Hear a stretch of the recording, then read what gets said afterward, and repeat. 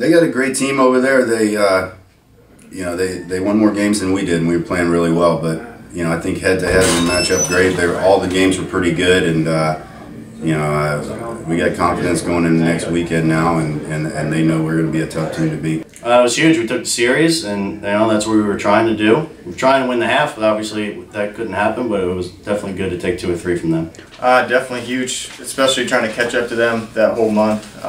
They've been playing well. We've been playing well, but we also wanted to see kind of how we, you know, would play against each other. And I thought we did a great job. We pitched well. We hit timely hitting as well, and we really swung the bats well today.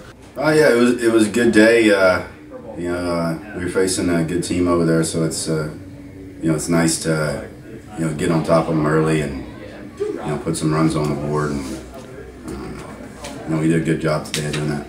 He just hits. He always hits. It doesn't matter where you throw him, in or out. He's just hitting and hitting.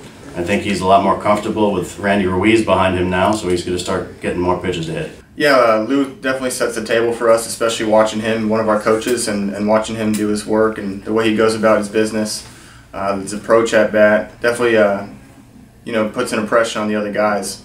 So, you know, kind of watching him and working with him in the cage and everything like that definitely helps. No, Bruce has been great all year. You know, he's done a lot of spot starts for us, and you know, gave us innings, and you know that's what we want out of him. And you know, a couple pitches here and there, and you know, he still pitched great today for us. Yeah, I was just trying to be aggressive, and I started using my curveball more later on in the game.